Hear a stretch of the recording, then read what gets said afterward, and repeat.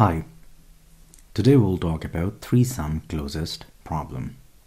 It belongs to two-pointer coding pattern, and we will first talk about what the question is all about. So they will provide us some nums, the integer array, and they will also provide a target. And they were expecting that find three integers in nums such that the sum is closest to target. So the sum should be closest to target. Just consider this example. In this example, -1, 2, 1, -4, target is 1. So the expected answer is output is 2. Why? Because when we add these three numbers, we get the answer 2, and 2 is closest to 1. If we add, let's suppose, these three numbers, 2, 1, -4, it will result -1. And -1 is 2 digits away from 1, and 2 is next to it. So that's why it is the answer. Now let's see how this question belongs to two-pointer coding pattern, and we will also see how we can solve this question using the same template. Alright, so now in this question, where they will provide some nums, it will be an array of numbers. In this case, we can take the same example, that is -1, 2, 1, and -4. And the target sum is expected is 1. We have to find what is expected. They were expecting something which is closest to 1.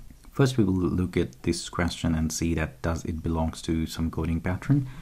We can see the first thing that we were given some array of numbers. The second part, they were expecting from us some set of numbers like 3 digit. So expected is set of numbers. Third thing, they were looking for some constraint. They were providing some constraint. That constraint is about that the sum of that is operation plus it should be closest to our target which is provided. So this is what was expected. Now this array sum can be sorted. In that case, we can see that these three conditions is going to complete. The first thing is that array is given, we can sort it. They were expecting some set of numbers, and with the provided constraint we can apply the same two-pointer coding pattern. How we can apply that is very simple. I already told about that. We can sort this array first, so we will get this like -1, 1, 2, and 4. That is the first thing. We sort the array, and next we will take the first pointer, which is considered as green, and rest of this array we will use two-pointer coding pattern. And once that will be complete at this level, we will use two-pointer coding pattern at this level. In the next step, what we will do, we will take this array and we will consider this gone, and we will take the green pointer next, and left pointer will be here, right pointer will start from the end. We will again apply two-pointer coding pattern at this level, and similarly we will keep on going. So here that is gone, that is gone. The next step will be here. That will be the green pointer, and left pointer, right pointer from here. Again, we will apply two-pointer coding pattern, and we can solve this question. Now, so as per the template, we said we will use nums, and we will zip with index. And the third thing we will do, fold left. At this level, we will provide like what is expected, like what is going to change and what is expected. So here we can find something different. Instead of expected is the difference mean that target is given minus we can subtract sum of three numbers, n plus n1 plus n2, and that should be closest to our target. That should be minimum. This is what is expected here. So we will use for left, and then we can simply use a case where we will say that will be our answer, and that is the num, which is n here, and which is green. This is n actually, and the next pointer will be from starting from I, which is an index. We will use that, and now here we will call some recursive function, which is this is actually our two-pointer coding pattern. That is two-pointer.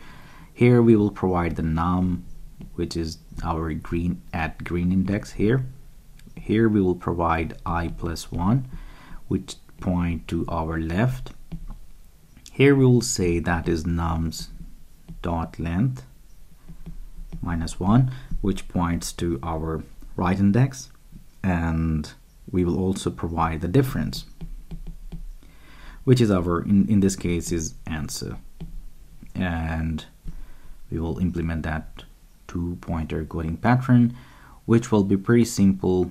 That we will say def go all those parameter here. What is going to do here will be the base condition in the recursive solution.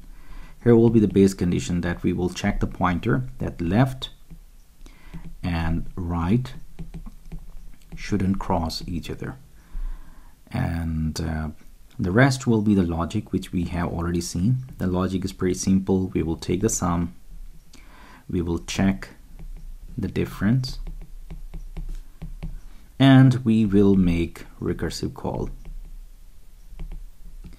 It will be pretty much same as what we did, three-sum target, and that in this case we just have to find closest three-sum. Let's go to the code, and there we can discuss. Alright, so now let's see how we can solve this question using two-pointer coding pattern. First thing, we already know there are three conditions. Once that met, we have to apply two-pointer coding pattern. The first array of num is given and it should be sorted. The current array is not sorted, so we will sort it. Second, they were expecting some collection or set of numbers. In that case, they were expecting three num. And the third thing, they were saying closest, that sum should be closest sum to the target, which is provided. Once these three conditions are met, we can move forward, and now we can apply the two-pointer coding pattern. First thing what we will do, we will say sort the array, sorting dot quick sort, which is an in-place sort for the array, and I can import scala dot util dot sorting. Yes. Now the first thing is done. Second part, what we will do, we will try to find a difference. So we will say find a diff. That diff should be target minus three-sum. So that should be like this. So diff will be target minus n plus n1 plus n2, and that should be actually minimum. This is what we have to try to find, minimum, that difference. So what we will do, we will follow the same thing. We will say nums dot zip with index dot full left. In the full left, we will say here we will provide what is we were trying to make minimum. So this is the difference. Initially we will say in dot max value. So this is the maximum difference we were thinking about that. Okay, now we will use a case, and that is the diff, and here is num, which is n, and that is the index. That's a initial index of in the array.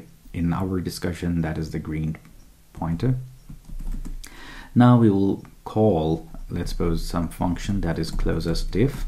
That will, here we will provide num. That is, num is the number at in green index. Left will start from the next one, and right will be nums dot length -1, and here we will provide diff, which is working as a accumulator in this case. Now once we will get this difference, to find the actual sum, what we will do, we will say target minus diff. That will return the actual sum, right? Okay, so we will go further. Here we will write def closest diff. That will be n, and it will be our left. Here we will use right, and that will be our difference, which we have to find. Now, how we will solve this question? Pretty simple. We will provide the base condition at this level. Base condition, right? That base condition will be that left should not be greater than equal to right. In that case, we should close this. We should terminate our recursion. Else part, we will keep on finding our solution. How we will try to find? We will say wall diff. That sum should be n plus nums at index left plus nums at index right. So once we will find that, we will say if math.absolute, the difference, so target minus sum, if this is less than our previous difference, math.absolute of diff, if the previous difference is greater than our current difference, in that case we found some solution. Now once we found some solution, here is little bit trick.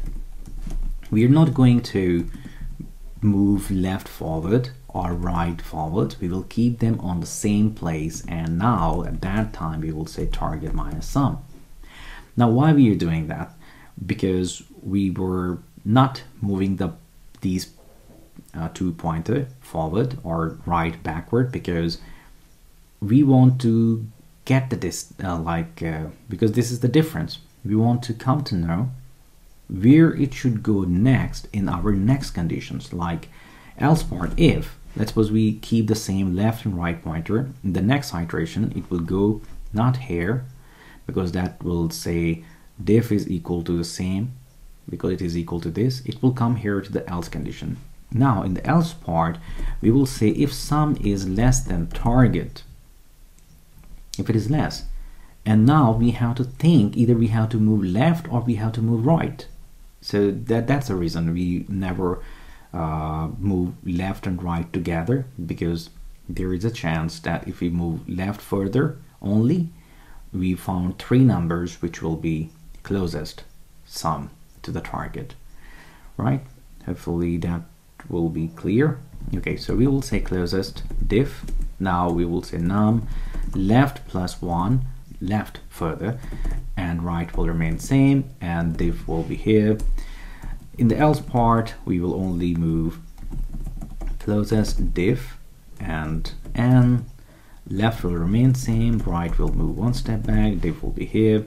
Once that will be done, our solution will be ready. Let's run this question, and that works.